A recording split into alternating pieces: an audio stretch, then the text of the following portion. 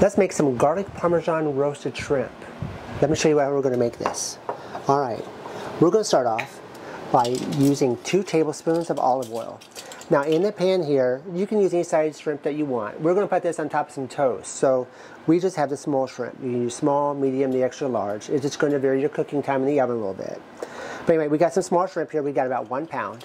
To that, we're going to add 2 tablespoons of olive oil, 1 teaspoon of Italian seasoning, 1/4 a cup of grated Parmesan cheese,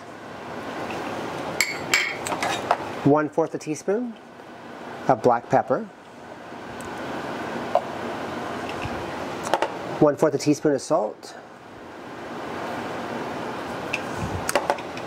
3 teaspoons of minced garlic,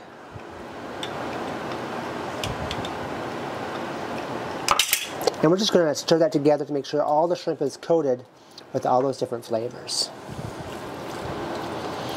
Once coated, now all of our shrimp are clean, they're deveined, they're raw, the tails are on. I'm going to take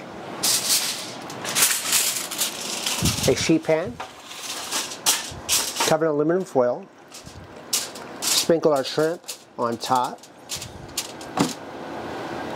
along with a little extra cheese. Make sure they're in a single layer.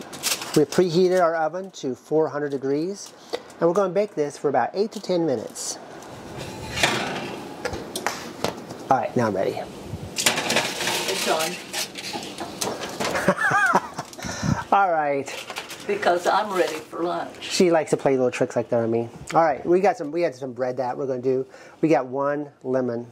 We're just going to kind of sprinkle that lemon all over those shrimp. It's a very juicy lemon, so half of it will do great for us.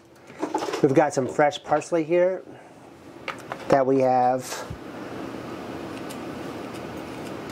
got out of the garden. Just gonna put a little bit of that on top.